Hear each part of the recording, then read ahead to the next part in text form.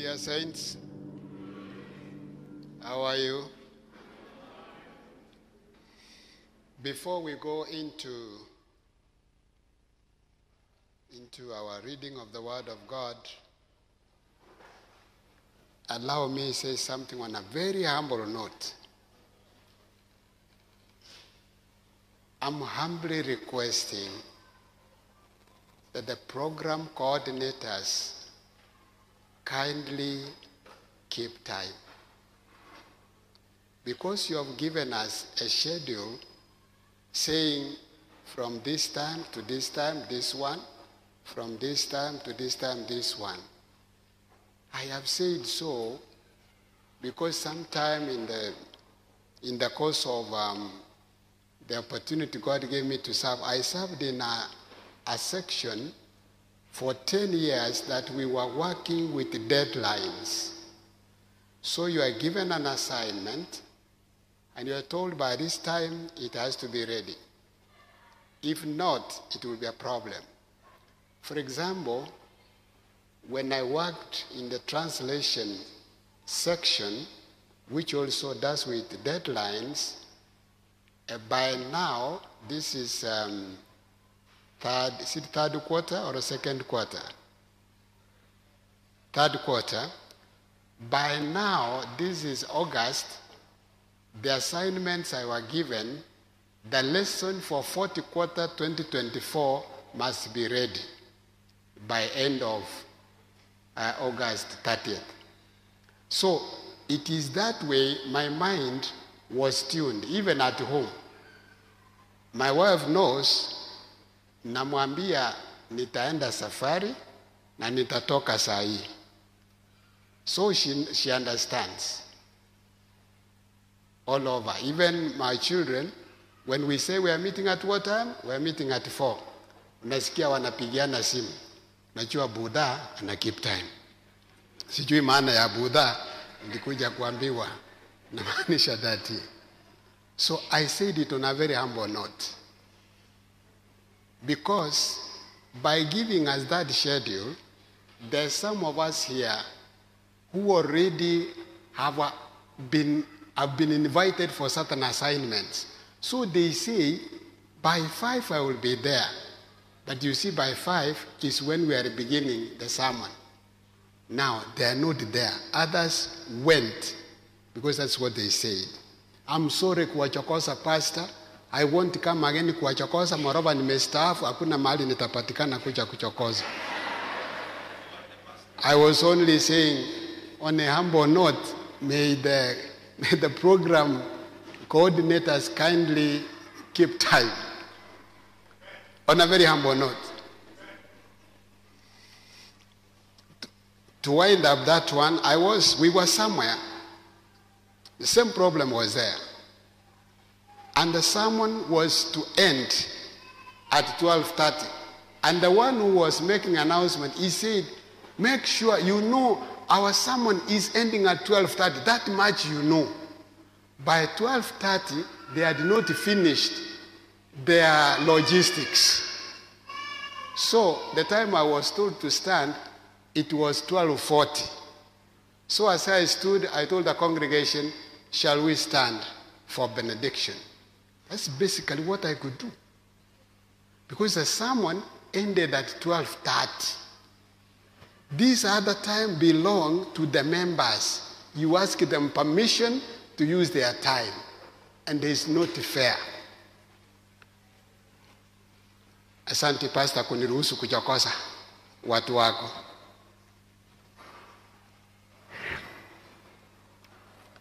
People all over the world treasure all kinds of things and items. Millions of money, millions of calories, millions of hours are spent every other day on what human beings treasure most.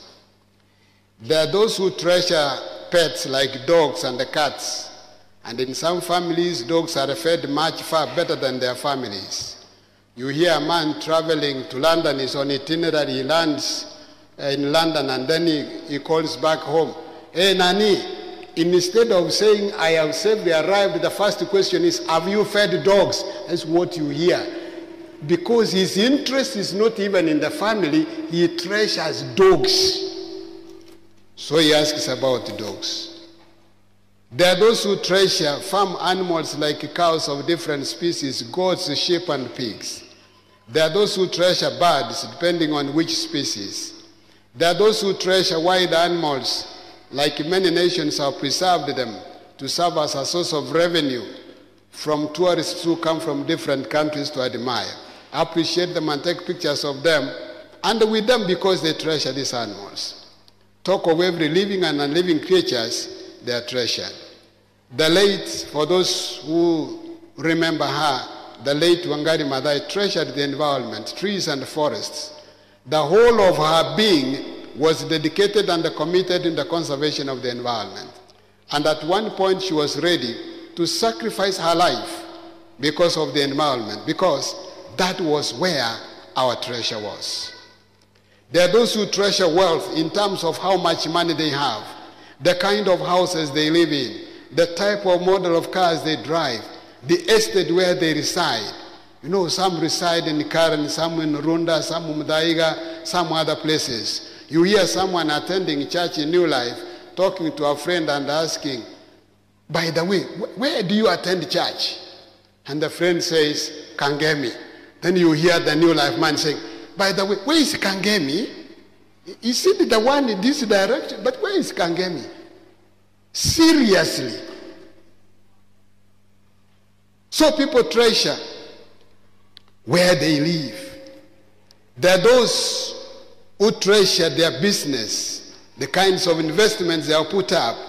There are those who treasure women or young ladies for extramarital relationships, and those who treasure men and young men for the same. There are those who treasure their wives to an extent of making them idols of worship. You know this thing, pastors, we have failed on this area totally. A guest, a camp meeting guest comes.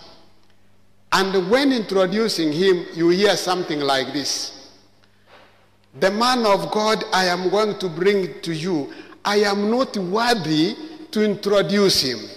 Man of God, forgive me where I may go wrong. So you hear, this man of God attended Korogocho Primary School. He went to Mukuru kwa Njenga for his secondary school. He went to Mukuru kwa Reuben for his high school. Then he attended Kawangware for his first degree. In his second degree, he went to Mathare North. And his third degree, he has gone to Imaradaima. He's now doing his fourth PhD. I said, I'm not worthy. Dear man of God, please stand. And the man of God stands. I'm so humbled for the kind introduction. You said that I have a wife, and for sure is there. And he says, babe, stand up so that we may see you. Now you wonder, what is going on?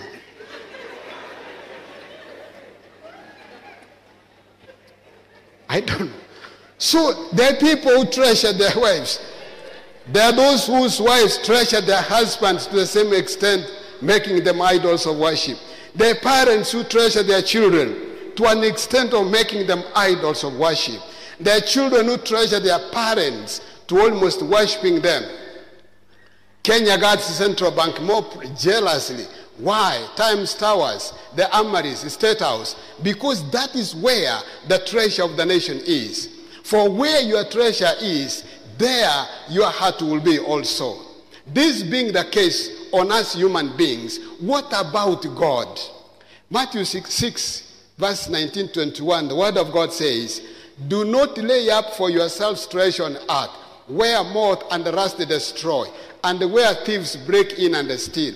But lay up for yourselves treasures in heaven, where neither moth nor rust destroys, and where thieves do not break in to steal. 21. For where your treasure is, there your heart will be also. Our sermon this evening is entitled, Where is the treasure of God? Where is the treasure of God? Let us pray. Our gracious Father in heaven, we thank you for this privilege you have given us to sit under your feet. On a very humble note, Lord, forgive us our sins.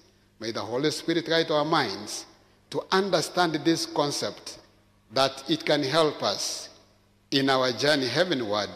In Jesus' name we pray. Amen. During creation, as Christians, we believe that the world was created by God. Genesis 1:1, the Bible says, "In the beginning, God created the heavens and the earth." The whole of chapter 1 up to chapter 2, verses 1 to 3 of Genesis, it is the story about the creation of the world and all that is therein. What was God's view of creation after every stage? What was God's view? For example, Genesis 1:4, "And God saw the light that it was very good." Verse 10, "And God saw that it was very good." Verse 12, "And God saw that it was very good." Verse 18, "And God saw that it was very good." Verse 21, "And God saw that it was very good." Verse 25, "And God saw that it was very good." Verse 31, "Then God saw everything that he had made, and indeed it was very good." Man was created perfect in the image and the likeness of the Creator. The servant of the Lord, Ellen White, says, everything that God had made was the perfection of beauty, and nothing seemed wanting that could contribute to the happiness of the holy pair. Yet the Creator gave them still another token of his love by preparing a garden especially for their home. Page 46 of Patriarchs and Prophets. God had put his treasure in place, and particularly investing in human beings. Why? He created them in his own image and likeness. The order of God. In chapter 3 of Genesis, the order of God is altered. The plan of God for man and the rest of creation never went as it was intended. Genesis chapter 3 is the turning point. Verses 1 to 8 paint a very grim picture. The devil counters God's programs and tells man in Genesis 3, chapter 3, verse 4, "You will not surely die." God had said in Genesis 2, verse 15, "You shall surely die." But the devil, using the same wording of God, says, "You will not surely die." In Genesis 3:5, the devil tells man, "You can eat of it." But God had said, "You shall not eat." The woman, that is Eve, bought Satan's merchandise of lies. So in Genesis 3:6, the woman saw three things on this tree. One, the tree was very good for food. Two, the tree was very pleasant to the eyes. Three, the tree was desirable to make one wise. From what Eve saw in that tree, it has actually gone down the ages up to the time where we are. One, it was good for food. Ladies are very good at mambo ya chakula. Yes, there are men who are trying, but their taste is not to the ladies. The tree was pleasant to the eyes. That is why men are colorblind. Ladies are color sensitive. So dear men, don't buy your wife anything until you know her colors. One man told his wife, "I am going to surprise you." So he went and purchased the bra, you know what it is. 4 of them, red ones. So he brought them home, and for sure she was surprised. She was shocked. It was a shock. So she was asking him, "If you brought only one color, so people will say, I have never changed them. There is only one. She never put them on. So he was asking, and those things I bought, akamwambia, si ni surprise. So I'm still in surprise. The moment I come out of it, I will put them on. Dear men, don't simply bring anything that nimekuletea, utalete, utaona akifa. You will never see her putting it on. When you ask later, she gave it to her aunt 40 years ago. Why? The tree was pleasant to the eyes. Remember, men, we have no version. If kama ni coat, if it is a coat, there are only 3 styles of a coat. It is either split twice at the back, or once, or made round like a glass, kama kikombe. That is all. But for ladies, versions and versions and versions. That's why when you walk along the market, whatever shopping center, you leave her behind. Don't begin quarreling.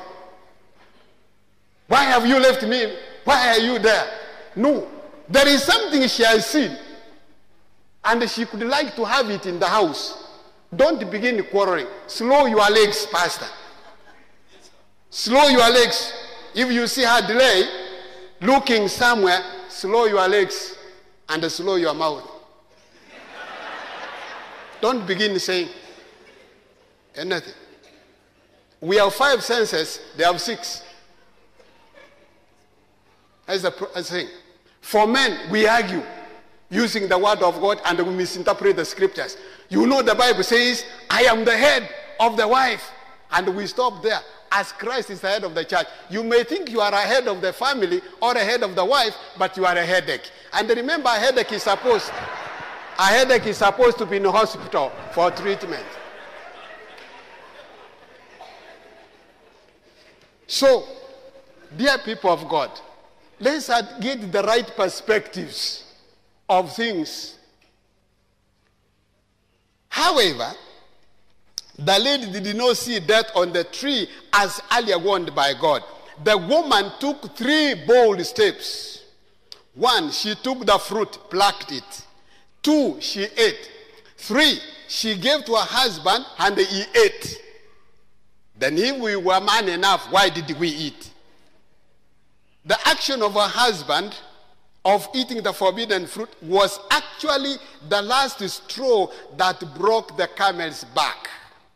Immediately the husband ate. At this point, the reality of God's earlier warnings dawned. Genesis 3:7 brings out 3 dreadful things that happened. 1, their eyes were opened. 2, they knew they are naked. And 3, they sewed fig leaves to make themselves coverings. They had died, not physical death, but spiritually. Because spiritual death is worse than physical death. Spiritual death is to say goodbye to life eternal. And that is the death they died. They cannot now stand in the presence of a holy God while naked. They had to put the last nail on their spiritual coffin. In Genesis 3:8, they hid themselves from the presence of the Lord God among the trees of the garden. Sin had landed in the world. The war that had started in heaven finally came to this world. Revelation 12:7-9 says, and the war broke out in heaven. Michael and his angels fought with the dragon, and the dragon and his angels fought. But they did not prevail, nor was a place found for them in heaven any longer. So the great dragon was cast out, the serpent of old, called the devil and Satan, who deceives the whole world. He was cast to the earth, and his angels were cast out with him. The earth now has Satan's undivided attention. Sin that originated in Satan, who was a murderer from the beginning, and does not stand in the truth because there is no truth in him. When he speaks a lie, he speaks from his own resources, for he is a liar and a father of it. Now sin had now been embraced by man, and when it was embraced, sin did 3 deadly things. One, it separated man from God. Two, it separated man from fellow man. Three, it separated man from the rest of creation. When Adam was asked, what have you done? Adam blamed God and said, were it not for you, God, this thing could not have happened. Why did you create a woman? The blame went to God. God, so patient and so loving, comes back. Eve, what did you do? The blame went to God again. You created the serpent. Why did you do that? And in that way, there was total separation all from there. So from here on, man treasured and invested heavily in sin. Treasuring in sin is like putting a cobra or a black mamba or a buff-ad on your chest. James 1:15, the Bible says, then when desire has conceived, it gives birth to sin. And when sin is full grown, it brings forth death. So sin took toll on man. The servant of the Lord says, the bodies of human beings made for the dwelling place of God had become the habitation of demons. The senses, the nerves, the passions, the organs of men were worked by supernatural agencies in the indulgence of the vilest lust. The very stamp of demons was impressed upon the countenance of men. Human faces reflected the expressions of the legions of evil with which they were possessed. Sin had become a science, and the vice was consecrated as part of religion. Rebellion had struck deep into the heart, and the hostility of man was most violent against heaven. Jeremiah says 4:22, for my people are foolish, they have not known me, they are silly children, and they have no understanding. They are wise to do evil, but to do good they have no knowledge. We have become wise in doing evil. Sin has now become a science. It was demonstrated before the universe that apart from God, humanity could not be uplifted. A new element of life must be imparted by him who made the world. So, as we have seen from the previous lessons from the last 2 days, God moves into action to redeem man. God did not sit and watch man perish in sin. He had created man in his own image and likeness. But what sin has done today, people of God, is that we are now creating God in our image and our likeness. That's where we are. We have nothing to do with God. Leaving man to perish in sin was a concept of defeat, that Satan has won and God has lost. For that reason, had God left it that way, then it could have confirmed that Satan has won and God has lost. So God, in the personality of his Son Jesus Christ, took steps to rescue man from eternal death. For the wages of sin is death, but the gift of God is eternal life in Christ Jesus our Lord. By the death of Jesus Christ on the cross, Christ tasted death for each and every one of us. The cry of Jesus Christ on the cross, Eli, Eli, lama sabachthani, meaning, my God, why have you forsaken me? This was the determinant point. Jesus be saved from the cross and we perish forever, or he dies on the cross and we be saved forever. It was a determining moment, a horrible determining moment. The thing is, on which side is God going to be? Is he going to remove his Son from the cross and we perish forever, or he leaves him die on the cross and we be saved? But the Father allowed the only Son to take the fullest of man's punishment of death. In the hands of God, Jesus surrendered his spirit. With a loud voice he cried, Father, into your hands I commit my spirit. And finally, as we saw in another lesson, he said, it is finished, meaning What? The plan of salvation has been permanently sealed. The battle has been won. God's treasure has been forever reclaimed. When Jesus said it is finished, he meant that the plan of salvation now has been permanently sealed. Whoever believes will never be lost, but will have eternal life.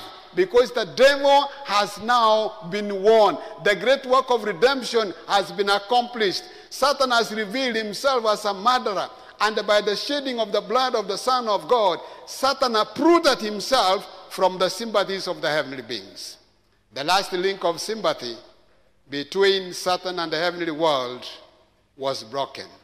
It meant that God's law is not changeable. Christ's death on the cross met the demands of the law of a righteous life, a perfect character in his personality, who was tempted in all points but without sin. Hebrews 4:15. It is a declaration that man is now forgiven of his sin and saved to the uttermost. It was a declaration that man created in the image and likeness of God has now become once more and forever the treasure of God.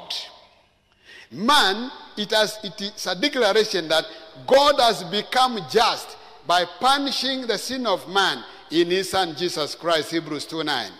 Thus the very righteousness of the law is now fulfilled in the believer in Christ, so that God can be just and the justifier of him who believes in Jesus Christ. Man has now been forever bought by the precious blood of God's Son, Jesus Christ, not to be treated as any common commodity, but now as a valuable treasure before the presence of God eternally. So now we come to the focus. Where is the treasure of God? Exodus 19 verse 5. The Bible says, "Now therefore, if you will indeed obey my voice and keep my covenant, then you shall be a special treasure to me above all people, for the earth is mine." Because of the sacrifice of his Son on the cross, we who had been thrown, who had been claimed by the devil, saying, "Humanity is my treasure," by God allowing his Son to cry on the cross and die there, he also demonstrated that the kingdom has been now removed from the devil and has come back into the hands of God, and the man is now forever secure in the hands of God, because now man is now the treasure of God even much more. Deuteronomy chapter 4 verse 20, the Bible says, But the Lord has taken you and brought you out of the iron furnace, out of Egypt, to be his people, an inheritance as you are this day. Now we are God's inheritance, while we inherit eternal life, which belongs to God. On the side of God, we are the inheritance of God. In that way, the devil has no claim on us if we cling to our God, because we are his treasure. Deuteronomy chapter 7 verse 6, the word of God says, "For you are a holy people to the Lord your God. The Lord your God has chosen you to be a people to himself, a special treasure above all the people on the face of the earth." Deuteronomy chapter 32, verse 9 and 10. "For the Lord's portion is his people. Jacob is the place of his inheritance. He found him in a desert land and in the wasteland, a hallowing wilderness. He encircled him. He instructed him. He kept him as the apple of his eye." That statement is in also, let me read it, in Zechariah chapter 2. Zechariah chapter 2, or Zechariah chapter 2 and verses 8. This is what it says. "For thus says the Lord of hosts, he sent me after glory to the nations which blunder you. For he who touches you touches the apple of his eye. People of God, I wish we could understand where God has moved us from and where he has placed us. I am not a medic myself, but I hear that there is something called an apple in the eye. I don't know where it is. I was not good in those things, science, mathematics. When Mwalimu was teaching mathematics to me, that was rumors. So I could hear rumors, this one equals to this one equals to this. Therefore, that was rumors to me. So there is what is called the apple of the eye. Probably it is the one which enables us to see. So God is saying, anyone who touches these people, I have redeemed through the blood of my only Son, Jesus Christ, is touching the apple of my eye. You can imagine how jealous God is to whoever touches us. If only we reside on his side. Psalm 28 verse 9, the Bible says, save your people and bless your inheritance. Shepherd them also and bear them up forever. Psalm 94 verse 14, the Bible says, for the Lord will not cast off his people, nor will he forsake his inheritance. We are the inheritance of God. The treasure of God is us. And in us is where his heart is.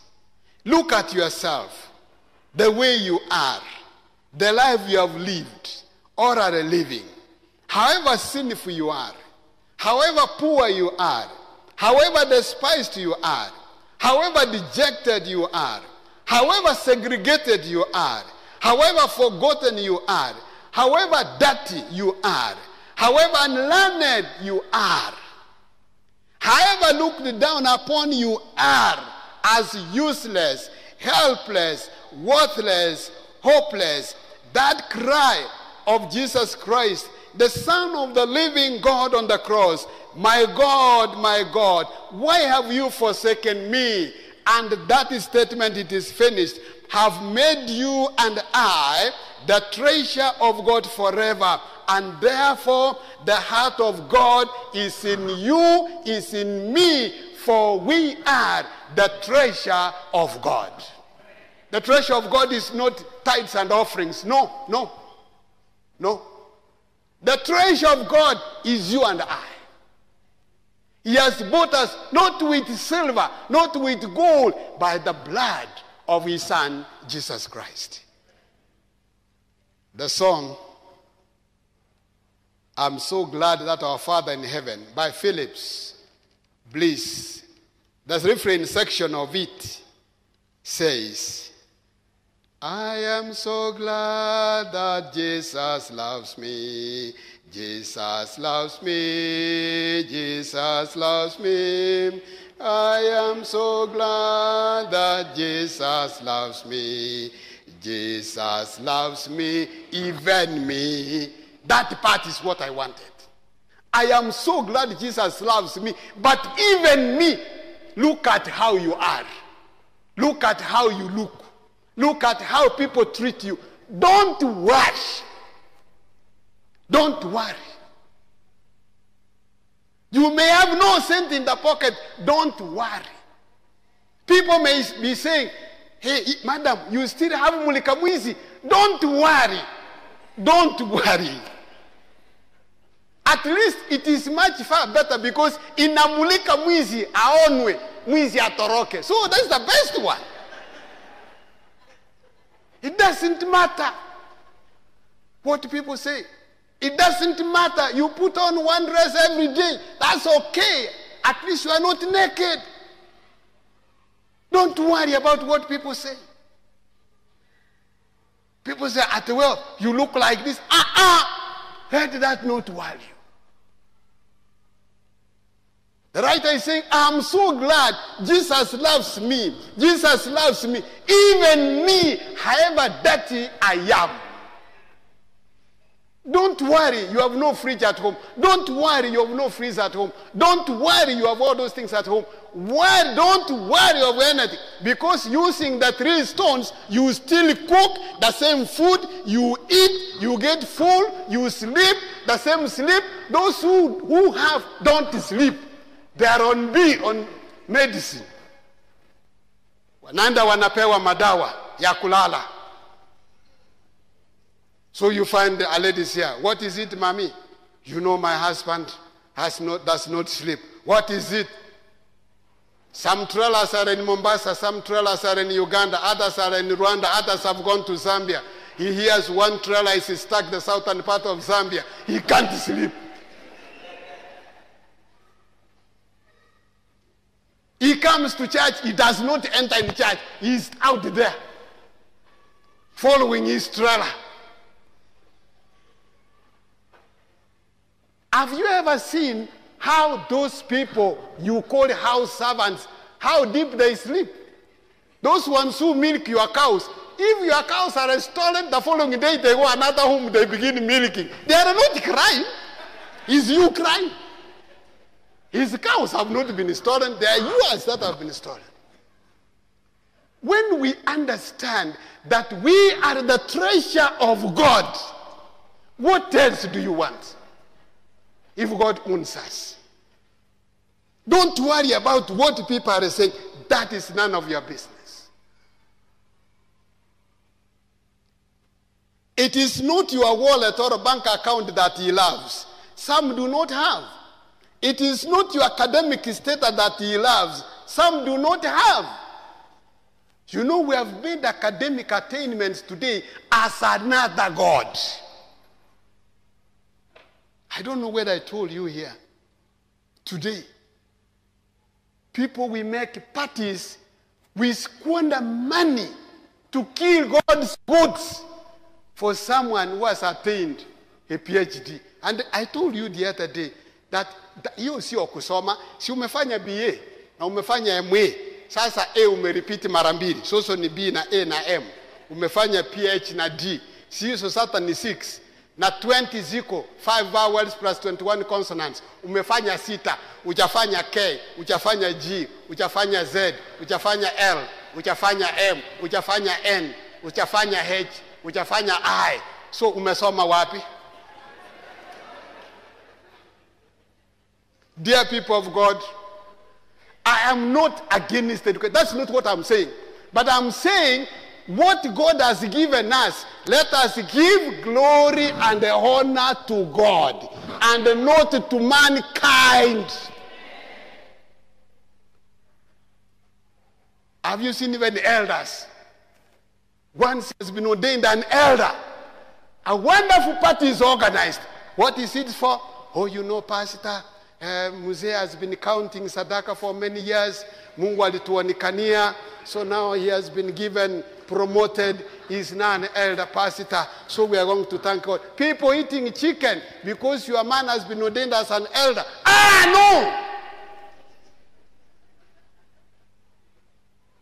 You find the whole Kijiji, a whole community. Where are you going?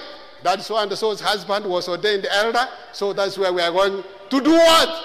And there is a party organized at Hilton Hotel. Thank the heavens Hilton was closer here, so I don't know. It doesn't matter what, it is not your academic status that he loves. Some do not have. It is not your flats, not your bungalows, not your mansions that God loves. Some don't have. It is not your whatever model car you drive, he loves. Some do not have. It is not whatever make or version you put on that he loves. Some do not have. It is not your fame, your status, your reputation that he loves. Some do not have. It is you and I that he loves. He has made us his treasure, irrespective of circumstances. He has made us his treasure, irrespective of situations, irrespective of conditions, irrespective of society status in society, not by means of gold or silver, knowing that you were not redeemed with the corruptible things like silver or gold from your aimless conduct received by tradition from your fathers, but with the precious blood of Christ as of a lamb, without blemish and without spot. 1 Peter chapter 1 verse 18 and 19. We were not redeemed with corruptible things. There are some of us people in this church of God, dear saints, who think that redemption is bought by the money they bring. And very unfortunately, people of God, we have gone to that kind of life. What am I saying? One of us, a brother, may bring 300,000 in the month of March as an offering. He becomes a sermon. Every Sabbath, you know, brother so-and-so, he has helped us a lot. He gave us 300,000. Brother so-and-so, stand up and greet us. He is not bad. Every other Sabbath, brother so-and-so, stand up and greet us. Every other Sabbath, and then somewhere in September, he brings another 100,000. When we come to elections in the month of October, we want someone here, oh, so-and-so, that brother, so, oh, bila kupingwa. No question. Where do you get all these things? The question is, for the 10 months, who is running the church? Who is running it? Let's get it clear, people of God.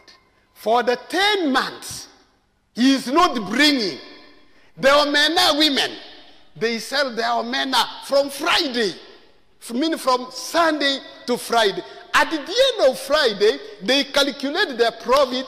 They find amepata 10 shillings kama profit. So 1 shilling very early in the morning Sabbath, anaenda kwa treasurer privately, shilling yake anatoa every Sabbath. These are the people running this church, dear pastor. It is not the people on the wall. It is the people on the floor who are running this church for 10 months. Because the brother is waiting another time for another 200, then he will be the song. He becomes like a national anthem in the church. Where is the treasure of God? It is not in what we have attained. It is not in what you have. Some don't have. It is we who are the treasure of God. So where is the heart of God? The heart of God is in us, because where is treasure? The verse said, for where your treasure is, that's where your heart is. So where is the treasure of God? You are the treasure of God. Therefore, that is where the heart of God is. All of us. Frances Ridley Haverwell, in Song 281, shall say the following. I gave my life for thee, my precious blood I shed, that thou mightst see and quicken from the dead. I gave my life for thee. What hast thou given for me? I gave my life for thee. What hast thou given for me? The song is simply saying, my son, my daughter, give me your heart. As he gave all his heart, all his life for your sake, he is in return asking for the whole of our hearts, our whole lives, so that he can seal them as his treasure forever. So that now, even amidst the calamities and the pandemics of all sorts, we can without fear join the Apostle Paul by saying, for to me to live is Christ, and to die is gain. Christ's death and the resurrection has made us to be his inheritance, his treasure, the inheritance, the treasure of his sons and daughters. And in return, our Lord is our inheritance, is our treasure. Psalm 119, verse 5-7. You are my portion, O Lord. I have said that I could keep your words. Where is the treasure of God? You are the treasure of God. I am the treasure of God. For where the treasure of God is, there his heart will be also. He guards us as the apple of his own eye. 1 Peter chapter 1, verse 3 to 5, the Bible says, Blessed be the God and the Father of our Lord Jesus Christ, who according to his abundant mercy has begotten us again to a living hope through the resurrection of Jesus Christ from the dead, to an inheritance incorruptible and undefiled, and that does not fade away, reserved in heaven for you, who are kept by the power of God through faith for salvation, ready to be revealed in the last time. Where is the treasure of God? You and I are the treasure of God. Where is the heart of God? The heart of God is new. The heart of God is in me. 1 Peter 2:9-10 says, but you are a chosen generation, a royal priesthood, a royal nation, his own special people, that you may proclaim the praises of him who called you out of darkness into his marvelous light, who once were not a people, but are now the people of God, who had not obtained mercy, but now have obtained mercy. The righteousness of Christ has made all this possible toward a heavenly inheritance, because he has paid it all on the cross to have you and me as his sole treasure, both on earth and in heaven.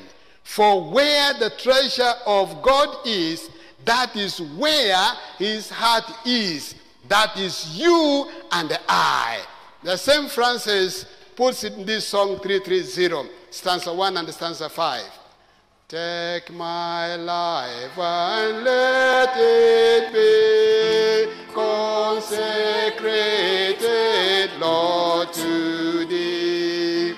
Take my hands and let them move at the impulse of thy love, at the impulse of thy love.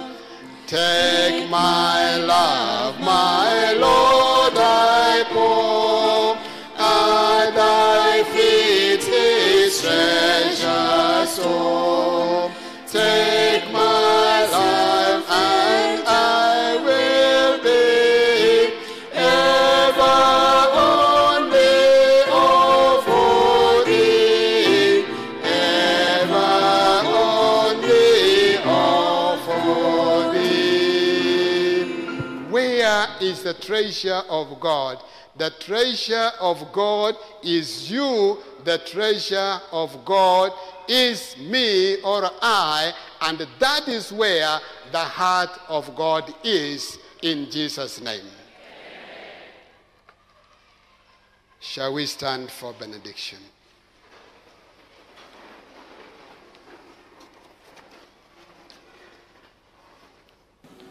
Our gracious Father in heaven, we have no language to explain your love toward us, who had messed you instead of you killing us and bringing up a new creation. You decided to go ahead and repair us, Lord. The only way you could have qualified to repair us was by sending your Son, Jesus Christ, who, when it reached a determinant point to die or do, when he cried, Eloi, Eloi, lama sabachthani, my Father, why have you forsaken me? It was a deciding moment for humanity to be lost forever, all to be redeemed forever. And Heavenly Father, you allowed your Son to die on the cross. Through that death, you qualified forever that the devil has no part to play anymore on your people. For you have redeemed us. You have made us your treasure. And that is where your heart is. Your heart is not in our cows. Your heart is not in our lands. Your heart is not in our houses. Your heart is not in our academic attainments. Your heart is not the status in the society. Your heart is in us, because we are your treasure. Gracious Father, hold our feeble hands and walk with us along this spiritual journey as we navigate through it. in preparation for that eternal home. In Jesus' name we pray. Amen.